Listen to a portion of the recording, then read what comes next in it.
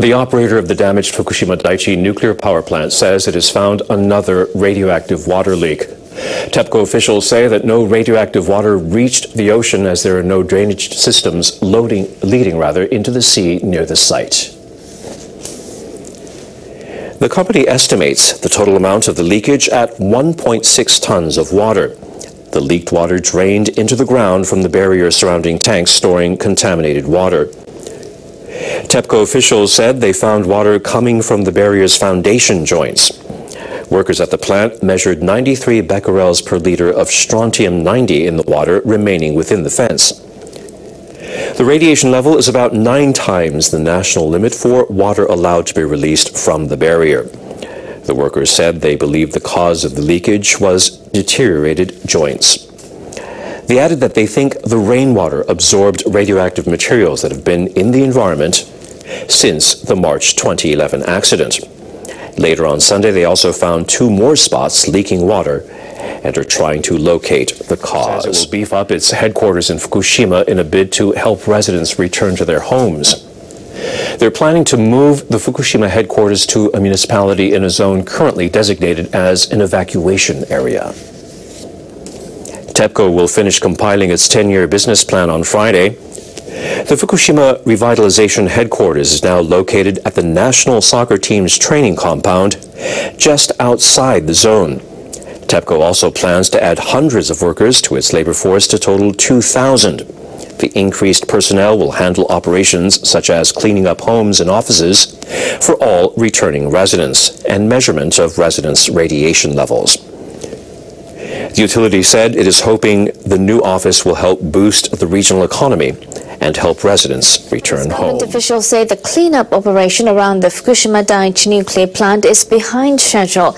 They say they're now aiming to complete the work by March 2017. Environment Ministry officials said in January of last year that decontamination would be finished by March 2014, except in areas with very high radiation levels. However, the plan has fallen behind in 6 out of 11 municipalities. The ministry officials have struggled to gain approval from the residents for temporary storage sites for contaminated soil. They say they will prioritize work in residential areas so people can return home as soon as possible. There's still no decontamination plan for Futaba. That town is where the nuclear plant is located. The officials are still trying to negotiate a schedule with locals. This week about the ongoing effort to deal with the radioactive fallout from the nuclear accident in Fukushima, Japan. Our latest story focuses on forests. They cover 70% of the prefecture. The government has yet to decide how to decontaminate them. NHK World's Ryo Asami shows us how tainted the woods are and examines the impact of not cleaning them up. Kawauchi is 20 kilometers from the Fukushima Daiichi nuclear plant. Houses in the village are surrounded by forest. In November, researchers from the Japan Atomic Energy Agency conducted surveys to find out how far the contamination has spread. Now they constantly measure radiation in the woods. They start near the ground. It's 1.87 microsieverts per hour here. That's more than 30 times what's normal. They took readings in 10 locations. The radiation in each place was much higher than what they measured in the contaminated neighborhoods. Radiation levels tend to be high in forests because the trees are contaminated. The researchers think leaves are emitting high levels of radiation. They wanted to identify any other sources, so they tested the forest soil. They gathered fallen leaves, and they collected soil at depths of 1, 5, and 10 centimeters.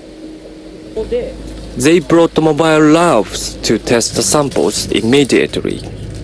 The results showed the soil contains more than 15,000 becquerels of radioactive substances per kilogram. It's nearly twice the level that ought to be treated as radioactive waste. The researchers are concerned the substances are spreading beyond the forest. They say rain could spread radiation over the ground and into rivers. They think it could flow to other areas where people live. Radioactive substances move with the soil, which can end up in rivers, and we're already seeing that happen. We're concerned about the people who live downstream. We visited a residential area 5 kilometers from the survey site. Decontamination here was completed this spring. People have started returning to their homes. But some residents say the cleanup did not reduce the radiation level effectively. They say in some places it has even increased since the decontamination. Radioactive particles in the forest trickle down when it rains. I think we need to have another round of decontamination work here. The government is reluctant to launch decontamination efforts in forests. Officials say they would need to extract and store vast amounts of hazardous waste.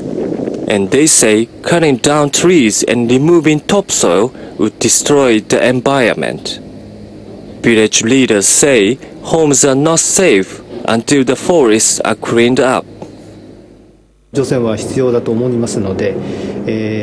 Forest decontamination is absolutely necessary. We'll keep on insisting to the government that radiation levels won't go down unless they do the cleanup. Only half the people of this village have been able to return home. With concern that radiation levels will remain high, the rest don't know when they will be able to join them. Ryo Asami, NHK World, Kawauchi, Fukushima. Opposed to restarting Japan's nuclear power plants returned to the streets of central Tokyo on Sunday. The march was organized by civic groups that want to see an end to nuclear power generation. The Abe administration intends to scrap the nuclear-free energy policy of the former Democratic Party-led government. It plans to restart the nation's nuclear power plants if safety can be ensured. The new energy policy is set to be approved by the cabinet next month. The march ended with participants surrounding the Daiichi building, chanting such slogans as "Don't restart reactors" and "Don't create nuclear waste." I am opposed to restarting nuclear power plants before the troubles at Fukushima are resolved. The government should decide to immediately abolish all nuclear power plants and work to promote renewable energy sources. The organizer of the march says 15,000 people turned out for the protest at the Daiichi building, while police put the figure at about 2,000. Most advanced robots are competing in a contest in the U.S. state of Florida. The robots are built to work in extreme, uninhabitable conditions. 15 teams are competing in a two-day DARPA Robotics Challenge. The event has been organized by a research institute with the U.S. Defense Department. The aim is to create mechanized rescue teams that could be used in emergencies such as the Fukushima nuclear accident. The teams are operating robots in 8 events. They include driving vehicles, removing obstacles, and handling firefighting hoses. The Japanese venture firm Shaft took the lead after the first round of the competition on Friday. The firm has been acquired by the American IT giant Google. The Shaft entry is a 1.48-meter tall bipedal robot weighing 95 kilograms. It has 2 arms that can smoothly open closed doors. In Fukushima specifically, in the first 24 hours, if someone could have went in, the whole escalation of the nuclear catastrophe could have been prevented, but no, humans could not enter because of the high radioactivity. Other competitors in the contest include robots from NASA and the Massachusetts Institute of Technology.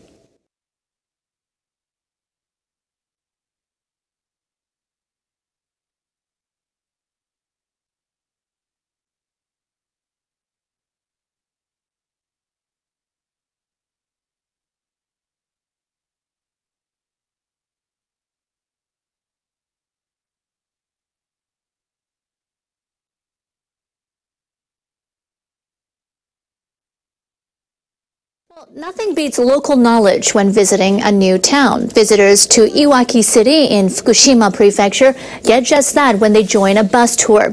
The guides are young, but the stories of recovery and hope leave a lasting impression. It's a guided tour with a difference, organized and led by local high school students.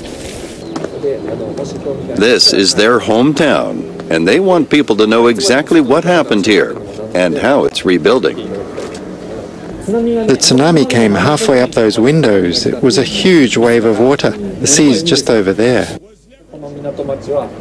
The aim of the tour is to show the situation in Iwaki and meet and speak with the residents. The students have organized it all themselves, picking the destinations and the people who the visitors get to meet. This is the 5th tour they've led.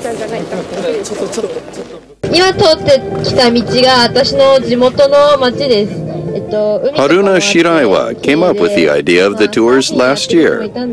She is keen to bring more people back to Iwaki, as the number of visitors has fallen sharply since the disaster and the ensuing nuclear crisis.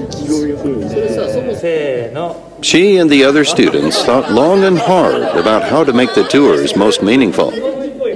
Instead of just taking visitors for a look, they decided to make it more personal, a chance to forge real bonds with the people of Iwaki. I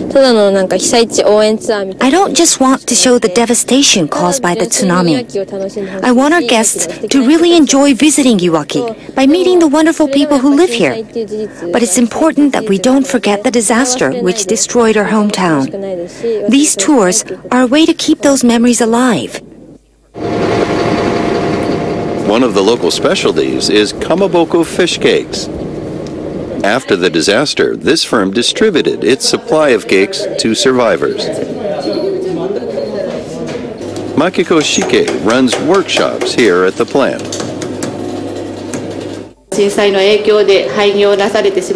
Many companies had to go out of business after the disaster, but we've managed to hang in there and stay in business. The visitors try their hand at making the fish cakes. Then they have a taste.